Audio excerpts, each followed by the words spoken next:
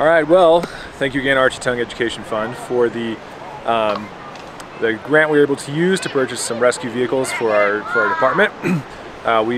With the contribution of some funds from our unrestricted account, we were able to take the one truck we originally requested and turn it into two trucks that we found slightly used or lightly used on the market.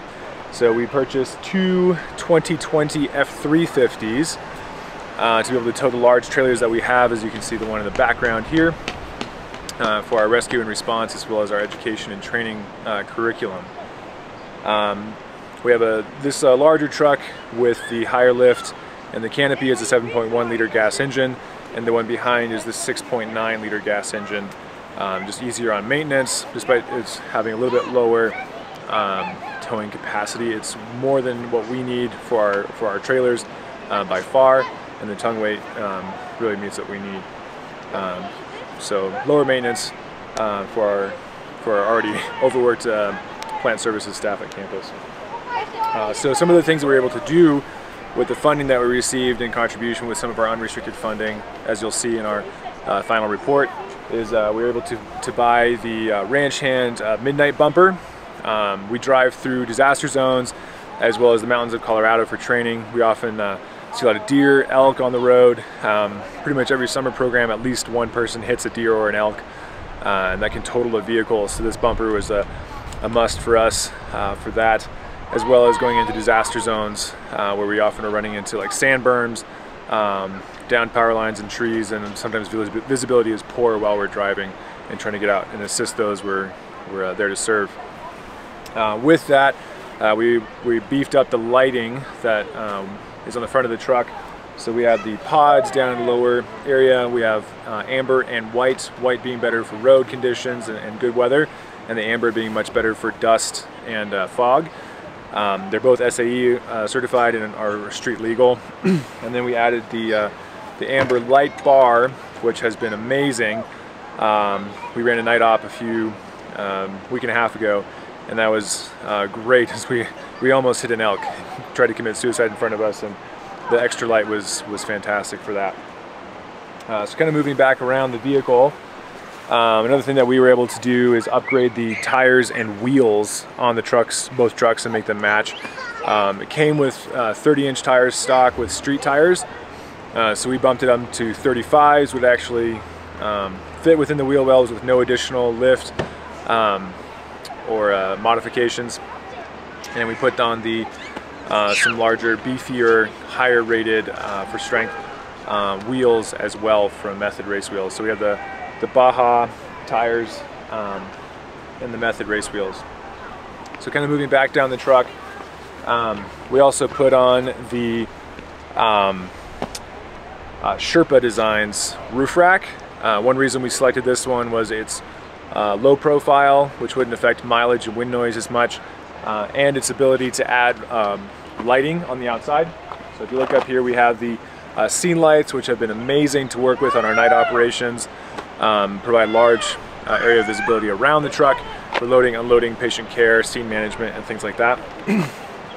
Underneath the truck, we have on this one, specifically just on the one truck, we have mounted an ARB dual air compressor and tank, auxiliary tank, and we have chucks on the front and back of the vehicle, so we can inflate our rescue boats, air up and air down tires depending on the situation we need, stuff like that.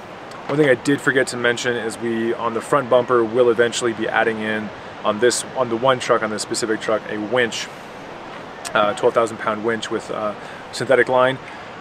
We weren't able to get it done before summer program just due to crunch time, but that is something that will be, the winch is purchased, and we just need to get it mounted before our next disaster response, preferably. So moving back on this truck, this one we bought as the canopy truck with the topper. We wanted one truck that could function more as like a light rescue truck, and then the other one is still open top, so we can still carry supplies, 2x4s, 4x8 sheets of plywood, things like that, on a for a response, more of a work type vehicle, and this one would be more of our light rescue. So we went ahead and bought the GFC topper, which is incredibly strong. They actually have videos of actually putting a second truck on top of the topper. It's amazing what the strength of this thing and how beefy it is, and that seemed quite appropriate for what we do. The pricing was actually very competitive as well. So it has full access on the sides.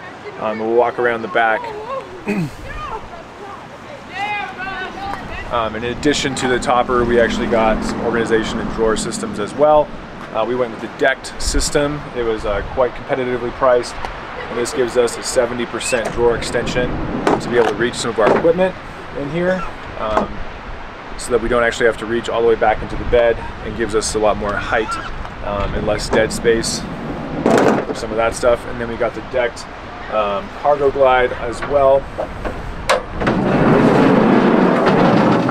which has a 60% extension, so it's much easier to reach equipment that may be in the back, especially with the topper on it, especially with some of our rescue equipment being quite heavy. The extra access is quite nice. Here we have our rescue water mannequin. He weighs about 70 pounds, so being able to pull him in and out without straining and reaching into the vehicle is kind of nice.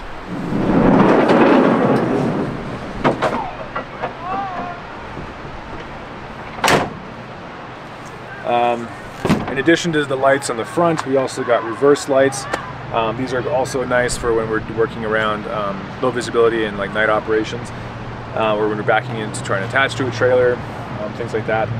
Just adding to that overall visibility around the vehicle, providing light and ambient light. Lastly, one thing we wanted to bring in on the outside is our WeBoost cell phone signal booster.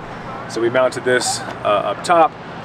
This will actually boost cellular signal by about 32 times, which is fantastic in areas that have been hit by hurricanes, tornadoes, floods, or remote areas where we do some of our training.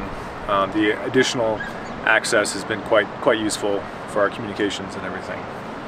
All right, so here we have the internal section of the truck, and one reason that we chose the specific trim package, or the XLT package we went with on the F350s, were some of the additional pieces that came with it. So for example, we have the 12 volt and a 3-prong plug with 400 watts, so we can actually be able to plug in our computers, work on our reporting, so our incident action plans, our emergency operation plans, while en route, and again being able to use the WeBoost and have additional signal and wireless capability while we're driving on the road. This one has Apple CarPlay and Android Auto on it as well, which the additional hands-free mapping is quite nice. And then we got the bidirectional dash cams for better transparency on what our drivers are doing while they're driving, but then also for security for them, security for the vehicle, the expensive items that we may have inside, with the constant recording, and then just safety for drivers in case anything were to happen. We also have here on the roof all the controls for the system, so we'll show a shot of how everything was installed in the back, and all the controls are here at the driver's fingertips near the map lights. So from here we can control the light bar, the fog lights, the rack lights, the amber fogs, the reverse lights, the air compressor, and then the WeBoost, all from here, without the driver having to worry about additional knob switches or anything else around the vehicle. All right, so here we have the custom-made electrical switches and circuits for our truck.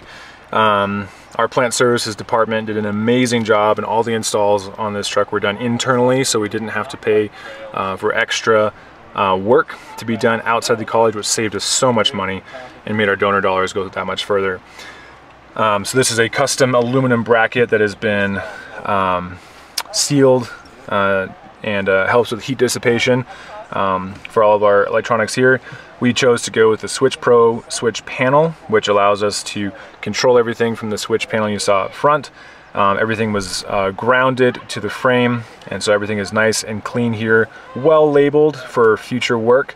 And then we have our WeBoost system here. This is where the actual boosting happens, and then the actual internal antenna, if you pan up, is mounted here, and that is actually what picks up the signals within the cab and then goes to the antenna up top.